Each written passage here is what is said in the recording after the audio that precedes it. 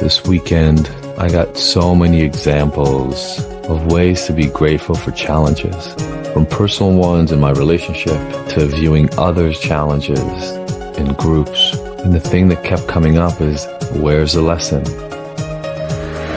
Happy Monday, everyone. It's Sophie. And Adi.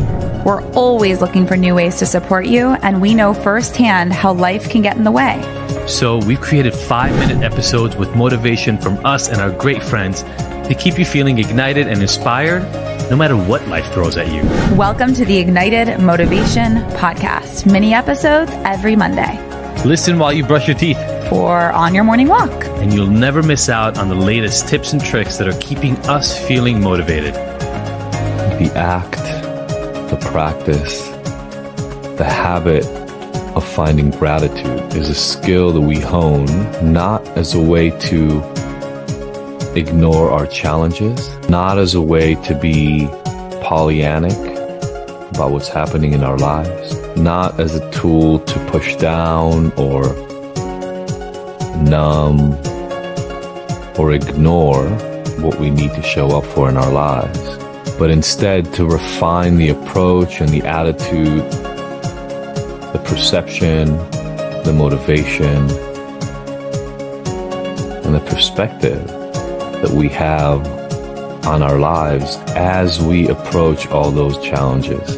Our strength, our resiliency, our grit to show up to what we need in life is boldened, is strengthened, is fortified by our ability to look inside and find that strength, find the things that make us who we are, even in the face of those challenges.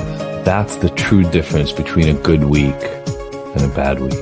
This weekend, I got so many examples of ways to be grateful for challenges, from personal ones in my relationship to viewing others' challenges in groups. And the thing that kept coming up is, where's the lesson? Where's the opportunity to get better?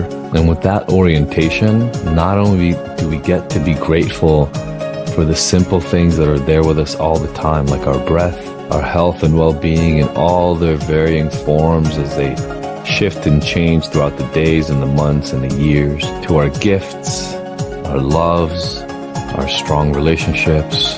Not only do we get to be grateful for those, we also get the chance to be grateful for all the things that got us to this place. And if you're like every other human being that I've ever met in my life, some of the things that brought you here were really challenging.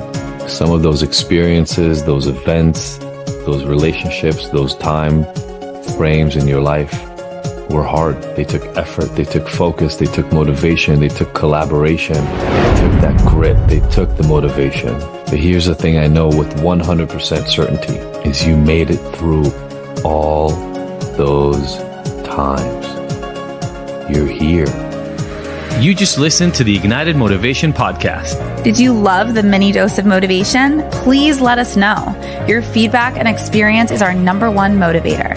Leave us a review, subscribe, and share with your favorite people on your favorite apps. And don't forget to catch the next episode every Monday. Because we want to hear from you. So join the conversation and discover bonus content on our website and Instagram. You can find the links in the show notes. Now that you're ignited, what are you motivated to take on?